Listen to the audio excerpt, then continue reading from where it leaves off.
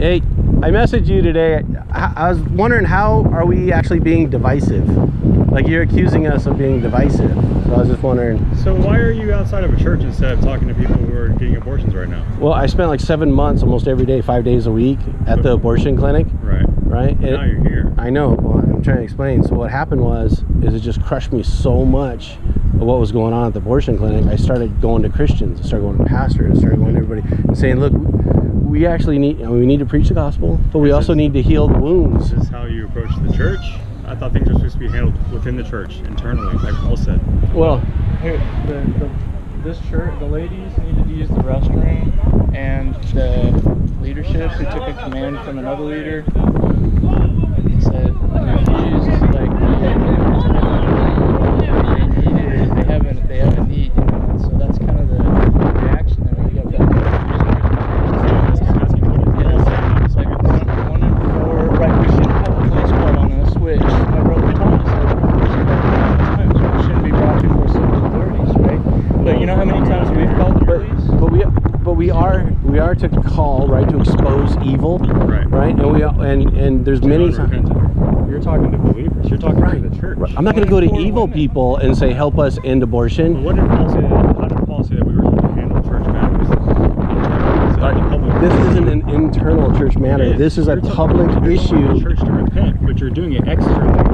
Right. Internal church. We're doing it nationally, right? Calling the church to repent because the #1 cause of death is child sacrifice in our land. I understand that. But what you're doing is you're showing division externally, like Paul told us not to do. Okay, so what do we do? Do we go inside like a closed meeting, like a SCIF, a secure, compartmentalized intelligence facility? I mean, exactly how do we do it so that it's not public when we are refused? Do you think beginning your So here's the reason that we go to the church, to ask them to repent. I heard about this yesterday. So 1 in 4 Christian women participate in abortion. I understand. Yeah, 1 in 3 pastors participate in doing pornography. 1 in 2 Christian families are approached by divorce. How are those statistics different than going beyond what we're talking about here? We're talking about what Paul said about handling matters of the church. Yeah. And right now you're presupposing that all these individuals in here somehow aren't against abortion. That's what you're presupposing. How are they against it, though? That's the thing. How are they against it? You're presupposing that they're not. And then, well, because look at the low-lying fruit. You're essentially charging someone with something that you can't confirm. No, well, how do you know with that? the #1. Hold on. I can tell you how. Okay, the #1 cause of death in Texas, 60,000 a year, is abortion. There's 13,000 kids in foster care right now waiting to be adopted, but nobody wants them because they're not babies. So they'll do IVF and they'll adopt babies from overseas, right? So the two biggest fruits show. Not my concern. My concern is what you're showing to those on the outside when Paul told us to handle these matters internally. Well, you're showing a church divided. That's the division. So if there's like 100 of you guys that all fellowship together, right, at a local place, right? If there's a problem, you don't go outside of that and do that, right? You deal with that among your elders, right? You deal with that within that community, right? But when yes, we are universal church, right? They're all over the place. There isn't a pope to go to, all right? We can't go to a pope, all right? Or go to the people and show them how we need to repent in front of everyone else. I agree with your sentiment, but the means by which you do it is not according to Scripture. All right. So how would you say we should do it? How do you do it? No, they reject it. How did Amos do it or Jeremiah do it? He talked to unrepentant sinners already. No, he was talking to people who followed God. He was talking to the Jewish people that followed God. No. What were the 2 biggest charges against Israel and Judah all the time? Idolatry, not following God, and social injustice, which you're also claiming. They were unrepentant. All these prophets were talking to unrepentant people. That was the purpose. Right. So you're talking to the church. You're exposing the church. So you think the church doesn't have apathy towards all the babies being murdered? Because we could at the same time with this conversation. Well, that's the thing. No. I said I agree with y'all's sentiment, but the means by which y'all are doing it just shows strife from the outside. Yeah, but Amelia won't have us in. They won't talk to us, and we can't. No, because we tried talking to them first. All right, we tried talking to Amelia first. All right, but the thing is this: we can't go to each church. Like there's 30,000 of them in Texas. Right, and this is here. This Evangelical. Is what I had this conversation with yesterday with the man. He used this analogy. I'm sure you read my post. He used the analogy of the burning building. He said these churches aren't going to this burning building, Right. and we're telling them to do that. Right. I asked him, why aren't you going to the burning building? Why are you spending all your time out here when you could be helping save one life? Because I spent 7 months at the burning building. Right. And there's So people you just dying. give up? No, so we go get help. No, we go get help. We go to a This place isn't where asking for help. No, this it is. Condemnation. No, it's not. I'm not condemning you. I'm not saying you're going to hell. The views of these people. You don't know what they do. No, we're outside doing of it to the church universal. Like, I don't hate anybody here. I'm not condemning anybody here. I'm not telling them they're going to hell. But your approach says that you are. No, the reproach says that we need to repent. That whatever we do to the least of these, we do to Christ. But again, what did Paul say? Internally. This is showing you don't go to the judges, you don't go to the public to show matters of the church. So do you think it's wrong for people to for Christians to call the law enforcement on their brothers in Christ? Do you think that's wrong? It depends on what y'all are doing. I don't know y'all's history. Not breaking the law. It depends on your history. If you're harassing people who come out of here, so you're not answering. I was walking across the street. I got stopped halfway through the street to get a little pamphlet that I got yesterday. So is that not dangerous? It depends on what y'all are doing. I don't know y'all's not history. breaking the law. I don't know your history. Okay, I don't know what y'all did around here. It doesn't matter about my history. I'm saying if a Christian is not breaking the law in any way, is it right for another Christian to call law enforcement on that Christian? Would you say that, or should they go to the elders or go to the church? I trapped you. Should they do it, or should they do it internally within the church? If that's your main concern is trapping me, then that's how you know that this whole motive is wrong. Right, exactly. So when he went to Emilio privately, he's talking about their motive. Huh? Do you think he did the right thing by going to Emilio privately? Yes. Like you just said, okay, so since Emilio refused, Emilio is responsible for his people. That's what a shepherd's supposed to do. Yeah, but there's a church universal. If there's like let's just say they're killing Jews. Handled for their sheep. Right, you know that's what Scripture says. Okay, but in Texas, it was legal to own slaves at one time, right? Right. And the pastors, there was almost no opposition. In fact, the proof shows that pastors were saying, "Hey, we can't deal with this because our actual members and the ones with money go to our church. You know, we can't really oppose this, right?" And abolitionists stood up and stood outside of churches and town squares and places like that and said, "Look, we need to repent of this. Like, they're image bearers of God. We can't do this." And to come up and say, "We got this. You should do this only internally," because this is a social problem, and the problem is that man loves their sin, right? I agree with your sentiment, like I said, but the means by which you're doing it is not biblical. Well then, will you please, within your own church, call them to repent of that apathy? We're from San Antonio, and we handle that situation. Our church functions within the authority of our church. We handle everything internally, as the local body is supposed to. Right. If he for some reason disregards you guys, which apparently he has according to y'all, then that would be a matter of, okay, it's on his hands now. It is on his hands. Right. It is on his hands. But being out here over and over and over again. This is a community we live in. We're going to be in our community, and if there's a bunch of religious leaders come together, we're going to come out and exhort them to love and good works. Like, I'm not condemning them. I'm not telling them I hate them. Your approach is not.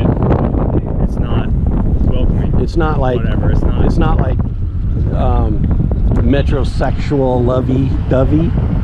That's not what I was implying at all.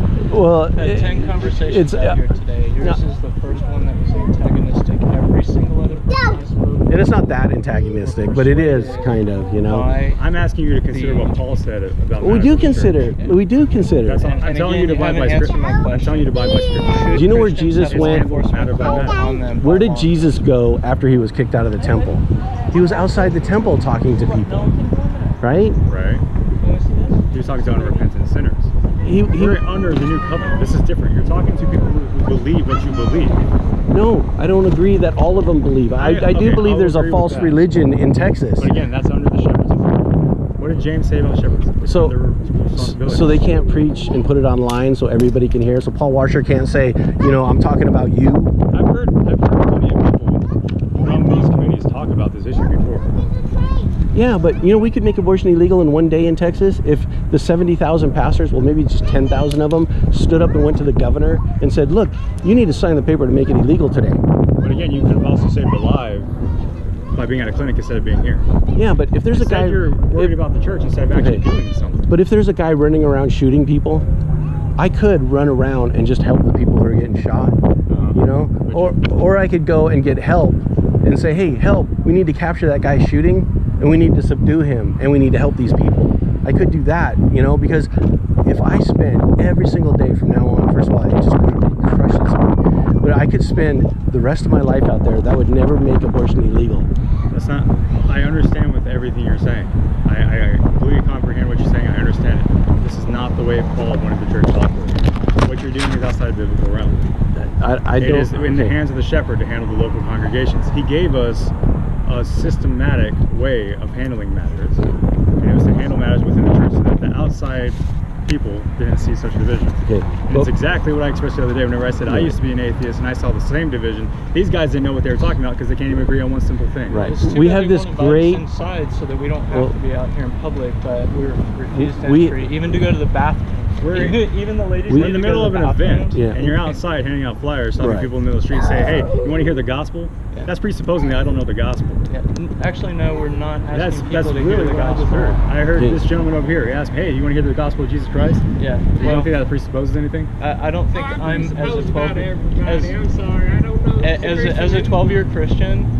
I am actually not past the need to hear the gospel. I understand. Yeah. So if you ask me, do you want to hear the gospel? I'll say, yes, please, Nick, tell me the gospel. In fact, tell it to me right now. I need to hear it every single day. Will you please tell me the gospel? Listen, I agree with your sentiment. I don't agree with the means by which you're doing. That's all I want to say. I got this yesterday, threw them in the trash. I read them. You read this one? I read both of them. I had a long conversation yesterday. I've already talked through all these points. Y'all just run in circles. Y'all don't acknowledge the biblical authority to handle things with internally. You want to do it this way, that's fine. I don't agree that if the church is apathetic towards the evil that's going on, like they're killing Jews or they're slaves, if the church is apathetic towards it, God sends people, man, to cry out on the street, all right, to exhort the church, you know, to exhort to love and good works, call to repent. Repentance has to start in the house of the Lord, you know. Like if godly men won't keep evil from abounding on the land. Like, I understand what you're saying, but again, that's not how Paul instructed us to handle matters. He did not handle. You're putting on display that the church is divided. That's what you're displaying here right now. When people see a church against a church, what kind of message does that send to the people on the outside? And that's exactly what Paul told us to avoid. Yeah, we're supposed to be united in the gospel. Yeah, but here's how your argument sounds. A woman's getting raped and murdered right here, and I'm no, that doesn't parallel. No, it does. Illustration. Raped and murdered right here, and I go to you guys, and they say, "Look, we got an event going on. You know, God's called us to be speakers in this event," and I'm like, "No, we need help over here. Please help. Do that, but let's do this too, please." And they say no, and then I cry out in front of the church, "Help! I can't subdue these 5 guys myself. Help! Please come help." And you say, "Oh, you're not handling it like the way Paul would want it handled." That's so logically foolish. No, because they're killing 60,000 kids every year in Texas. And how many people are at the clinics? That woman right now? Why aren't you at the clinic right now instead of Horizon? I told you why. I did that 7 months, 5 days a week, and I realized that we needed. Right, but how long have you been out here doing this instead of doing what you're charging people of not doing? How long have you been out here? Look, you know, don't you see the hypocrisy of that? No. You know, we've actually charging people for being apathetic. No, it's on your hands. No, man. Because we can be more effective by calling other people to repent, and then repenting, and then actually going out and helping. Right. All right. And that's actually happened here. You were here, and you've been here several times. I heard that. Right. The guy yesterday, I think Matthew, told me several times that y'all had been here several times. Yeah, we go to all the churches. Obviously, right? We go everywhere. No, it is working. It is working. Do you know what the #1 plank of the Texan Republican Party was? I already heard all this. Do you know what? You know what it was? This sounds pretty effective, doesn't it? Come on. Yeah. You know, and like 4 years ago, we had 1 abolitionist society. Now we have over 200 of them. All right, abolition is growing, man. People are waking up. There's a guy here. I've seen more effective work from people standing outside clinics, preventing deaths immediately instead of this. Well, get people to do that. People are doing that. Okay, you go to these clinics and you see how many people are there. There's Catholics there. There's very few Protestants ever there, man. I mean, I understand what you're saying. We got 70,000 pastors in Texas. How many people show up at the clinics? Listen, I understand what you're saying. I agree with what you are saying. Right. Except the means by which you're executing it. Right. Because it's not biblical. That's that woman's going to get raped. My final authority is scripture. If the woman is raped, we'll help her. You know that these people would. So don't pretend like they're not helping the babies. You're not helping the babies. No, I am helping the babies. You're not. Look, I've If the adopted woman was 6 getting kids raped out of right here, foster if care. you're not- if the Okay, woman's getting raped right there, why aren't you helping her right now? Instead, you're out here. because I can't subdue the 5 guys that are raping her, so I'm going and getting help. Plus it's legal to rape the woman. I'm talking about just me. All right, so okay, there's a biker gang We're not raping talking about those just, people. we're talking about all these able-bodied people who could be effectively doing something at a clinic. Okay, currently right now. so let's say there's a biker gang raping this woman, and us guys can't handle it. All right, so we're getting help, and it's legal. All we're saying is re-look at the problem, repent of being apathetic towards this problem. But you understand why they would believe you hostile whenever you presuppose that they're all apathetic. Am I hostile towards you? No, you're not, and I appreciate that. But what I'm saying is that you're presupposing that all these people don't believe what you believe, and you're out here, and it's embarrassing. It really is. We're just asking them, all right, call their governor. No, but how many times have you been outside this church? He's just showing that. This is Twice. I think 2 or 3 times. Twice. I Whenever people think. would conquer something in war, would they keep pillaging the same town over and over and over again after they destroyed it? Well, this is no, but it's not conquered.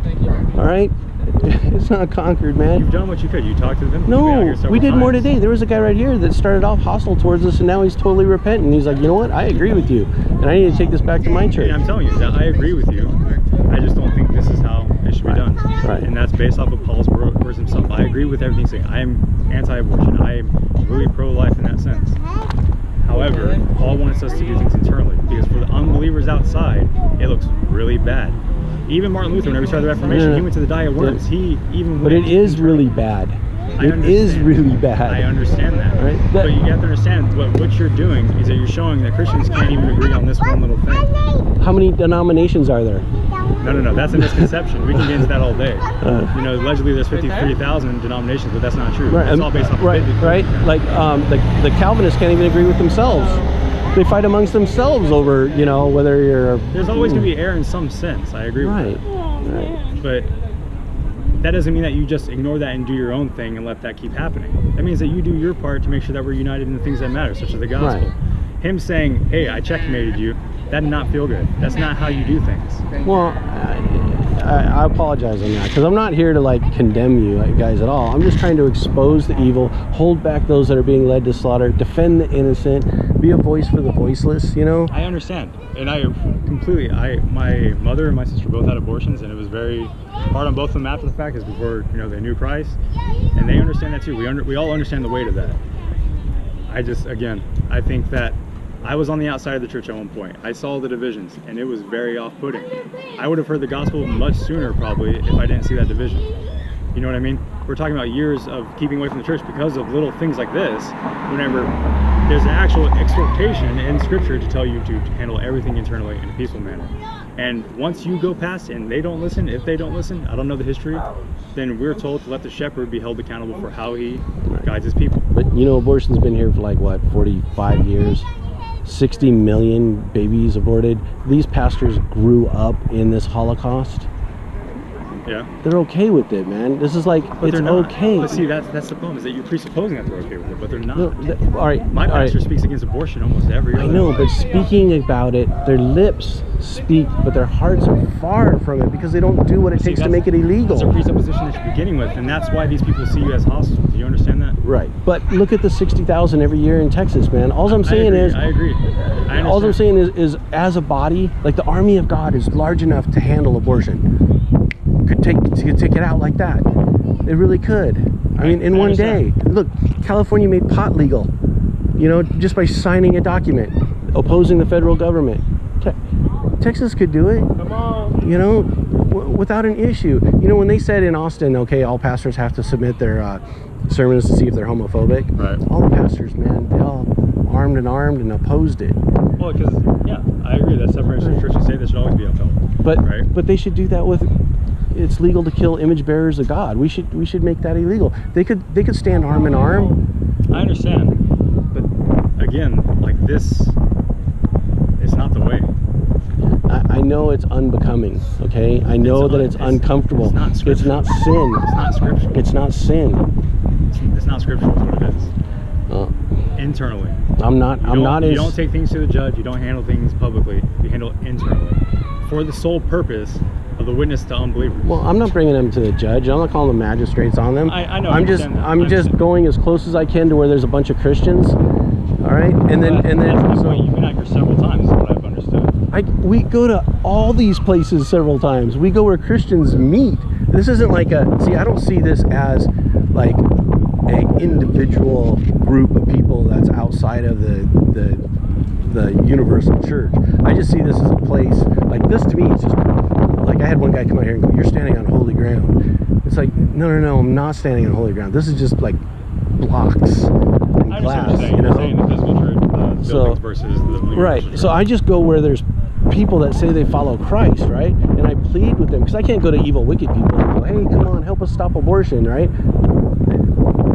They egg me, literally. You know? So I try to go to where people who actually like have soft hearts and have eyes to see and hear, and even if they hate me and like say, "Hey, I don't agree, I don't like that guy. Like I actually don't like him. I actually think that we should be doing something about this. Like we should." How do we not do something? And the main way we can help people end abortion is by changing hearts through the gospel.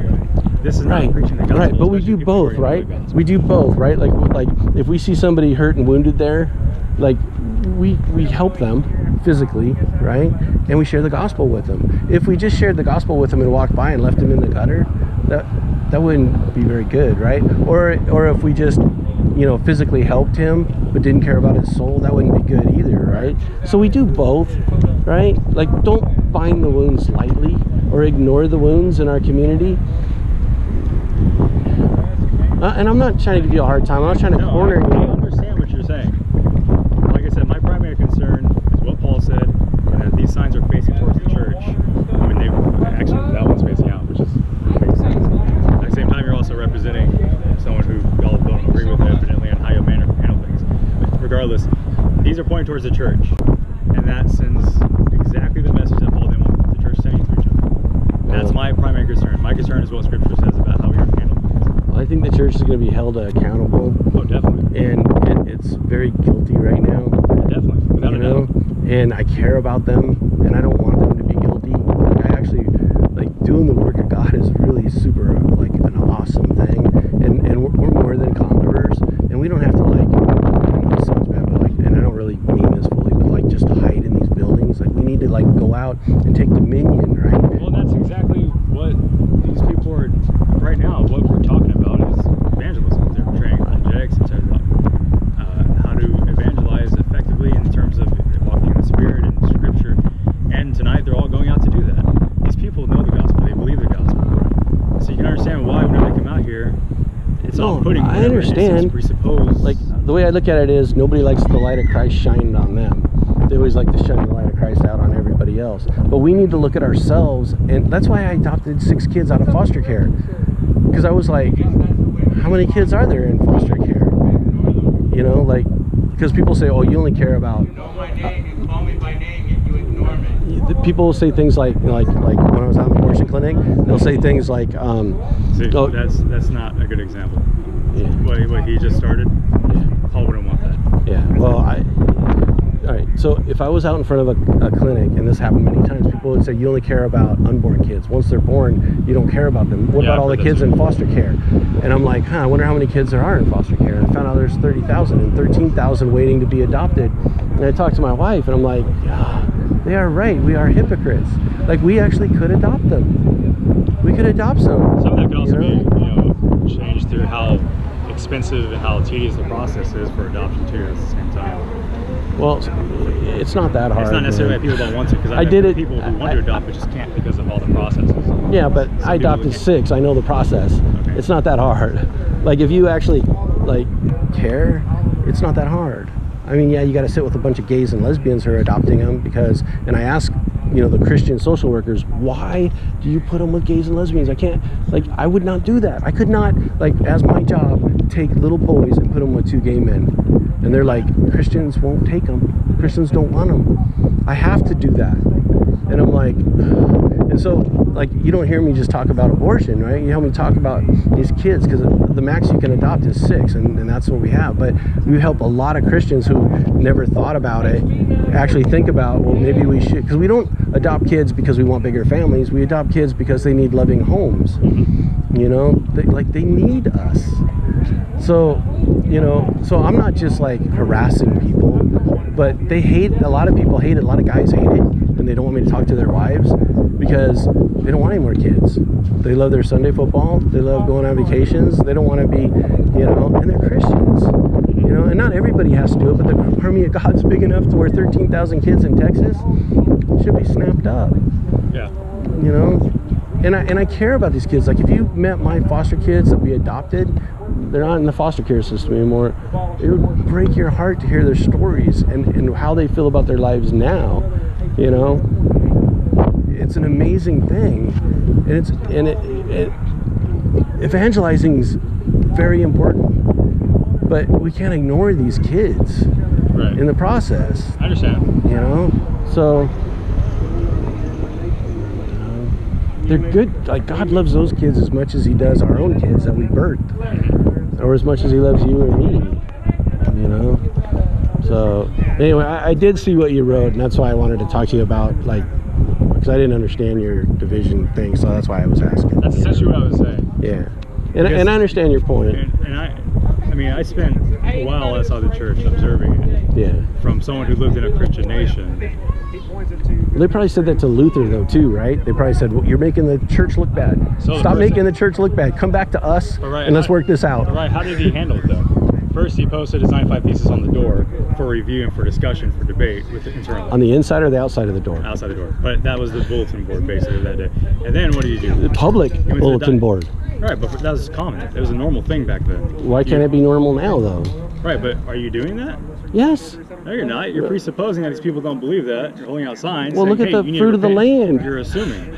Look at the fruit of the land. Like, you're probably guilty too, right? You're assuming these individuals. No, I'm. And what did he do? He went to the diet of worms and he addressed them there. Right. And then what did he do? Right. You know. Well, he had to go on the run eventually. Right. But that's not the point. The point is that he handled it internally. And Jesus, whenever he left the town and they wouldn't receive him, what did they do? He kicked the feet off his stuff. He kicked the dust off his shoes. Why? Yeah, but what did Luther do? He kept up the fight. He kept exposing it. He kept talking to people. He kept outside of the church, right? Well, eventually he just had a whole town full of Lutherans and he stayed there. Nick, did Martin Luther publish his work so that the entire public could read? No, actually that's a myth. A bunch of kids grabbed it and put it on the printing press and it got around. He didn't mean it for it to. So he didn't mean to publish any work? They were probably abolitionist kids. A lot of his work was on Christian living, and some of it was on justification. They wanted to recant all of his works on Christian living and basics of. He agreed with a lot of doctrine of the Catholic Church, but just not justification by faith, sola scriptura, indulgences, stuff like that. I apologize if my spirit was antagonistic. I don't want it to be that way. I want to persuade you, you know, because we're going to spend eternity together. So I hope that you accept my apology if I was antagonistic. But if we're going to be, you know, in disagreement on something, I think that sometimes it can be that I accept your apology, and I don't want to sound disrespectful either. It's just I had this conversation already, and it feels like I'm just going in circles, and I don't like that. You've been good. You've been good with me, you know. So essentially though, I don't disagree with what any of y'all are saying. I agree with 100% what you're saying. In fact, I think his name is Matthew. I keep forgetting his name. I told him that I believe that most Christians just had the label "they're not really born again," and I understand that. I agree too. And I agree with that. The church needs to have something internally where they had that revival or reformation again. It's just the means by which we're doing it. And we just have to repent, right, and do what the Word of God says. Exactly. That includes with everything. That includes going internally. Or whenever Jesus said that there was no fruit in the town, he kicked the dust off his shoes and he went to another town because they weren't listening. Same thing, you know. That's the way I see it. Well, we just got back from, a bunch of guys got back from Washington. We go all over the place, you know. Yeah, I think he said he just got back from Seattle or something like that. Yeah, Seattle. Did you tell Nick what happened in Memphis when we went internally to Adrian Rogers' church? I don't even know. I'm more like Homer Simpson than Jesus Christ, so I don't what happened remember. I'm like a dork, you know. Some material, not disruptive, not like causing a scene. Oh yeah, Yeah, they yeah. We even told them we were coming. And They what called the happened? cops and had us removed. Yeah. Called the cops. And the cops came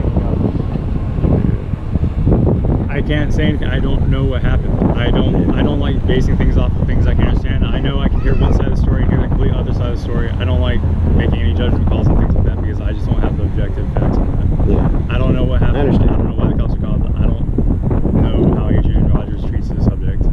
I've only heard like one of the sermons. Subjects. What I'm suggesting is that not the cops are called, but like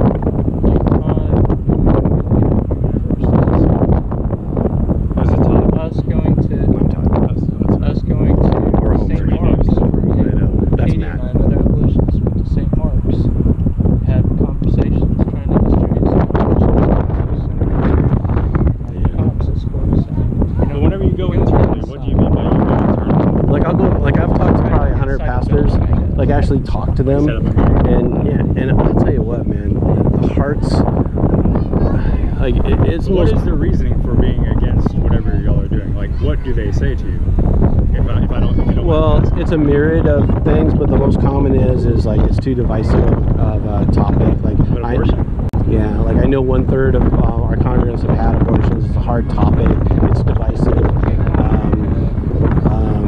You know, like this one church, the director of Planned Parenthood was going there, and we were going there too. And I went to the pastor and I said, how could she sit like across the aisle and 2 rows up from me every Sunday? Like how can I be okay in your church, who I'm an abolitionist, and then she's over here and she kills babies every day? How could What church was that? it was like kind of like a community Baptist church, Okay. you know? And I go, how can that be? Like I just don't like it. My brain's gonna melt, you know? And I go, will you guys talk to her? And they said, well, at least she's hearing the gospel, you know? And I'm like, she leaves here and she feels good about herself. Like, how can that be, man? Like, how can she be convicted? You know? And I had a pastor here in town say, Don't go inside. No. You know, I got like the most hated guy and the most loved Christian and the most hated Christian in town going to my church, and I'm so proud of that. And I'm like, you know. Well, part of that's against scripture too. I mean, church discipline has completely got out the window. Yeah. And I agree with that too. I understand. Yeah. And I can see if like one of the charges is that they don't preach enough on it. They don't talk about it enough. I understand because I can see. Yeah, I understand. Yeah. Hey, Nick, thank you, man. Appreciate you talking about that. Okay. All right, Josh. Thanks, guys, man. Hey, can I give you some information on how we can make abortion illegal here in Texas, please? I got it yesterday. You got it yesterday? What did you think about it?